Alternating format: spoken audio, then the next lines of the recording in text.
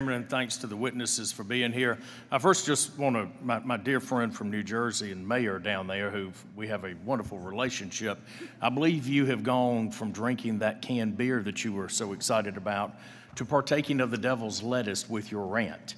That was quite epic, and you were really far out there on a lot of these topics. So that was one of the better ones that we've experienced. So, but with that being said, again, let me thank each of you for being here. Couple of questions. Senator Graham, I believe you said that following the Tax Cuts and Jobs Act, families received, I think it was you that said this, received about a $5,200 increase in salary. Is that? $5,220 on average. Okay. If you look at what inflation has done to American families, they've lost every single bit of that, haven't they? Well, they've lost part of it. Yeah. Since President Biden took office. Again, you know, we can talk all you want to, and you certainly have the right to your own opinions, but you don't have the right to your own facts.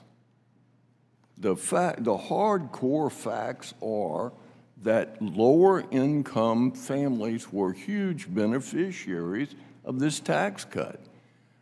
Black Americans saw their income on a household level grow faster than any other year in over 50 years. Now, that's a fact. The census data, and I've got it right here, shows it. So you can say it didn't happen, all you want to say, but what we're doing is just simply talking past each other. So if I could reclaim, and thank you for that, yes, sir. Because it is important when we look at what is the most important thing that should come from the tax code. It is really economic growth and economic development and creating jobs. Mr. Ramirez, how many new people have you hired since 2017? Oh gosh, Congressman, thank you for the question. I don't know the exact number, probably 200, 250 people. Those are 250 people, 250 families that have benefited from your investment, your risk, your hard work, and also the fact that you have more in your pocket to expand and grow your business. Yes, sir. Okay, Mr. Irvin, when you started your coffee company, okay, you said you started it as a hobby in your backyard, and now, or in your garage, I should say. In the garage. In the garage. You now have, say it again, 12 employees? I have 12 employees that we currently have. We've hired more than that over the years. So. Again, families and individuals that have a job with you that otherwise would not have those jobs. Exactly. Right?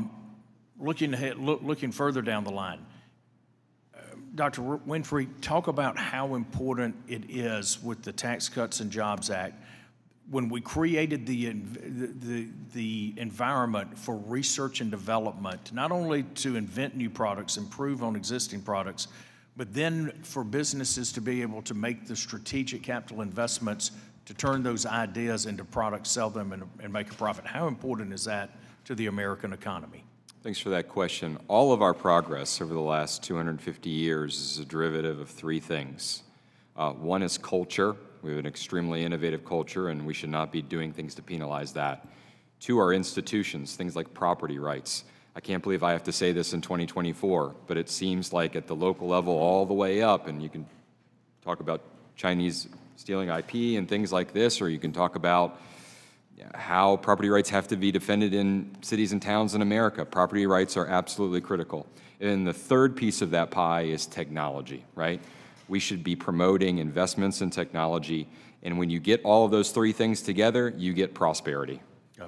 Final question. This will be a final couple of questions here. How many of you on the panel have borrowed money and put yourself at risk to either expand or start a business? Show of hands. Okay. How many of you have signed paychecks? Okay. I tend to trust that. You know how to run a business.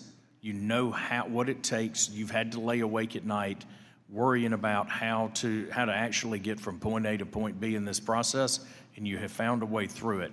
And for you to say that it makes a difference in the success of your business and your ability to make other families better, I'm going to trust y'all's judgment on this, so thank you so much for being here.